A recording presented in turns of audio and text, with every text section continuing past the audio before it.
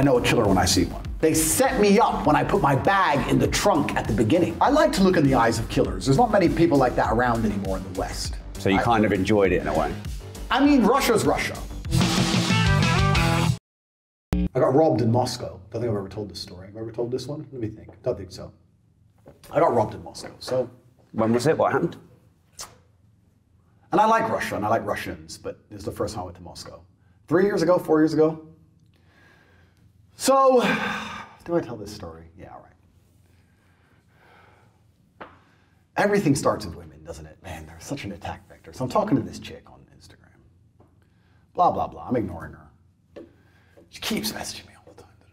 Come Russia, come Russia, come Russia. I'm like, no, I'm not coming to Russia. I've got things to do.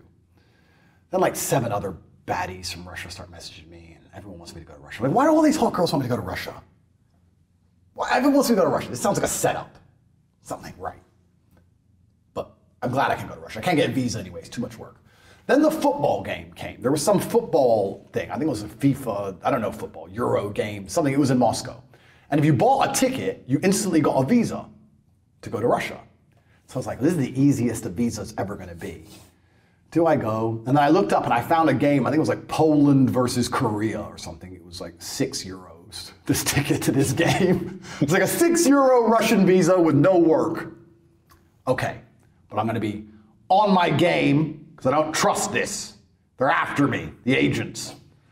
So I buy this ticket, I get my visa, I fly to Moscow. I booked the Kopinski in advance, the Kopinski hotel, because I think if I stay in a 5-star hotel, I'll be okay.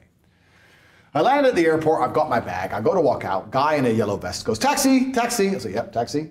I go to get in the taxi, and he starts walking towards the civilian car park. And this has happened to me a lot of times in Eastern Europe. It happened to me in Moldova, even in Romania it happens sometimes. People pretend to be taxis, but they're not taxis, and they try to take it to their car. And I'm like, no, no, I want an official taxi, not get in your car. He's like, I'm a taxi. I was like, no, no, no, no. Been around, goodbye. Turned around, start walking back to the taxis. Him in his yellow vest runs up and goes, okay, okay, okay. And he points at this yellow car that said taxi, in the taxi rank, taxi. And he goes, says something to him in Russian, blah, blah, blah, blah.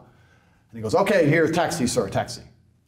Huge news, years in the making. My brand new book that my publishers refuse to publish, Money Matrix. Beat the money system and build generational wealth. Understand the 3 main ways that the banks productize you and make money from you. You'll be able to turn that system against itself, build generational wealth and multiple streams of recurring income. It's all at moneymatrix.cash. And if you're quick, the first few hundred registrants and buyers will receive many special bonuses from me. The brand new Money Maker Summit 3-day special event. Meet me at a champagne reception. Meet me at a multi-millionaire networking dinner. Go now, moneymatrix.cash. This is huge. Guy gets out, the taxi driver. Taxi driver gets out. He's like 6 foot, 130 kilo, Mongolian. Looks like a wrestler. Gets out. Zangief. Yeah, Zangief. Zangief gets out. And because this is how my mind works, I look at him up and down and go, could I take him? It'd be messy. I'll be all right, but it'd be messy. So he gets out, he opens the trunk, ushers for me to put my bag in the trunk, put my bag in the trunk, close the trunk, get in the back of the car. The car starts driving down the motorway in Russia. And he has his phone as the meter, which is the first suspicious thing. And his phone is up there, and this number, Russian rubles, is going through the fucking roof. I'm like, how much is the Russian ruble? I don't even know.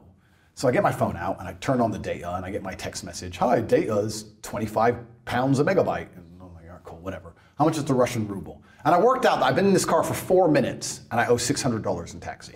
So there's no way that's the taxi fare. So we're driving down the highway at speed, and I'm like, brother, this is fake. This is a scam, bro. And this is the weirdest experience of my life. He totally ignored me. But what can you do? He's driving the car. And people don't ignore me when I talk. So this big man's driving the car, and I've tapped him on the shoulder saying, you're trying to rob me. I was like, bro, you're trying to rob me, stop the car. And he's just like, just totally ignoring me, driving the car. So I'm like, what? I don't want to hit him, but I guess I kind of had to. So I shoved him so the car moved a bit and said, stop the fucking car, I'm not paying this. I don't have the money, I don't have the money. Bro, I've been around long enough. I know a killer when I see one. And he turned around and looked me dead in the eye. This man's killed someone, I swear to God. Because I have that look, so I know when I see it. Takes one to know one. He looks me dead in the eye, looks back, gets the phone, dials a number, hands me the phone. Because you guess he doesn't speak English. I hit the phone and say, hello? It's the first guy who tried to take me to the car. He goes, you wanted a taxi. I was like, bro, I don't even have this money on me. So I don't know what you expect to happen because I don't have this money on me. He goes, you wanted a taxi, pay the fare. I said, bro, I can't pay it. I don't have it. Tell him to stop at the nearest gas station. I'll give him the money I have on me and I'll get a real taxi. Hung up. Didn't even answer me, just hung up on me. So I'm like, what can I do here? If I hit this guy, I guess the car crashes. This other guy isn't answering. They want money I no longer have. So I tapped the guy and I said, okay, I'll pay it. Call your friend again, call your friend. Gets to the phone again. I was like, listen, I think I had like $4,000 on me. I said, look, I have $500 is all I have. I'll pay the $500 when we get to the end, if you let me out. The guy goes, no, you paid the meter. Hung up again. I was like, you fucking cunt. Like, you unbelievable. So I thought it'd be smart. So I emailed, because my phone call wasn't working, so I emailed the Kopinski and said, I'm having a problem with the taxi. Can someone be waiting for me outside the Kopinski hotel? It's urgent, please. I emailed their info@kopinski.russia as a complete random. And I thought they'd never reply in time. They replied instantly, within 20 seconds. Yes, sir, someone will be waiting for you, no problem. So I was like, thank God they replied to that fast. Great. The concierge can argue, the taxi driver, work all this out. So now I'm just relaxing. I'm kind of chill a bit. And I just had to prod the guy. I was like, do you speak English then? Totally ignored me. I was like, you're friendly. So I'm just talking shit. So anyway, we pull up at the hotel. I'm all confident, right? Guy's gonna be outside. I pull up at the hotel. Nobody's outside. Nobody. No concierge, nothing. So I said to the guy, I go to get out the car. I get out the car. The guy then gets out the car, comes, and he stands face to face with me like a boxing stare-off and shows me the phone of how much I owe him. I don't even know what it is in rubles, 3,000 American dollars, something ridiculous. I said, bro, I don't have it. He looks at me like he's going to murder me. I don't have it. I said, I have $500, that's all I have. He goes, okay. Using my ninja fingers, my hands, I reach in my pocket and I ninja off like 500s. Because I've got a pile of money like this. So I'm like, I give it to him. And then the takes the money, and I'm standing at the back of the car, waiting for him to open the trunk, gets in the car and starts driving down the road. I'm like, bro, my bag.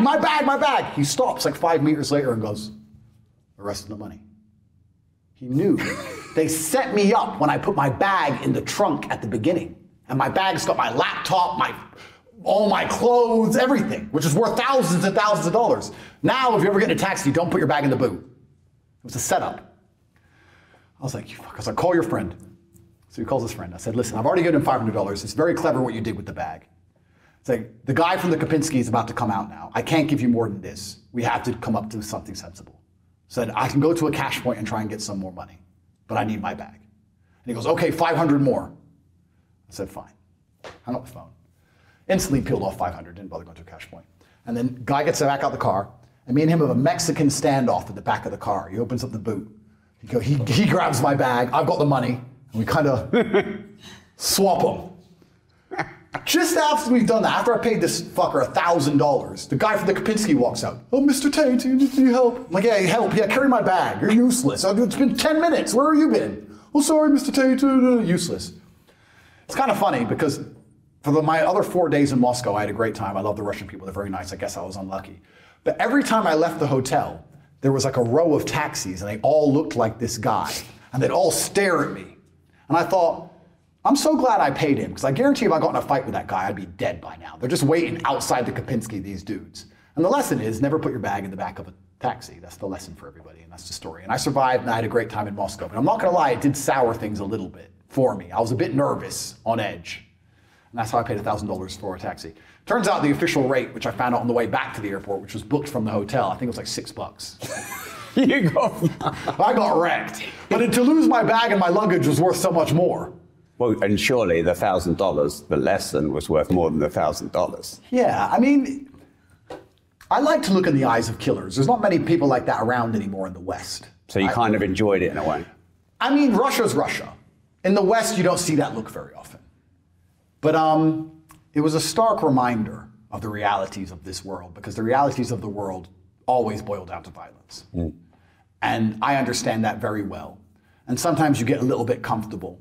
There are people who walk around through Earth. They're walking around. I can look outside right now. There's people walking around and they don't understand that every single thing they rely on and everything they love is backed by violence. It always has been. It always will be. The whole underpinning of a civilized society is violence. The only reason we don't need violence is because there is a threat of violence. And you can nail it down to any law and regulation.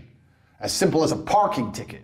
If you don't pay your parking ticket, they will give you a fine. And if you don't pay the fine, they will take you to court. If you don't go to court, they will take your house. And if you don't give them your house, police will come, kick the shit out of you, throw you in jail. It ends in violence in all things. And it was a good reminder to understand that making a mistake, putting my bag in the back of a car, in the boot, as opposed to keeping it on me, brought me this close to a physical confrontation with probably a Mongolian wrestling champion in the middle of a street in Moscow, by myself. And it's a good reminder that violence is always so close. It's only a few steps away at all times. And the reminder that if you have enough money, you can buy yourself out of death. Well, yeah. Because if you hadn't had 5,000 or been rich, I would have been in a lot of trouble, you could have been dead. I think so. And it was good also to see that I felt nerves, but they were the same nerves I felt before I fought. I didn't feel fear, which was a good reminder as well, to know that I'm still not afraid. I get nerves because the nerves sharpen me, but I don't feel fear, which was a good thing. But I still remember his eyes. I don't think I've ever been looked at like that in the West. And that's another thing that we can tie back into our whole conversation we just had about how certain societies still operate in a certain way and our Western societies are so failed. Maybe I should have told him about LGBT and feminism and he might have let me go. Maybe I should have said, this is bad, this is misogynist. Maybe I should just talk some garbage and he would have let me off. Or is the brutal reality of the world men who are prepared to die for an idea? And his idea was I owed him $6,000 and he was ready to kick the shit out of me for it. And that's the bottom line of all ideas.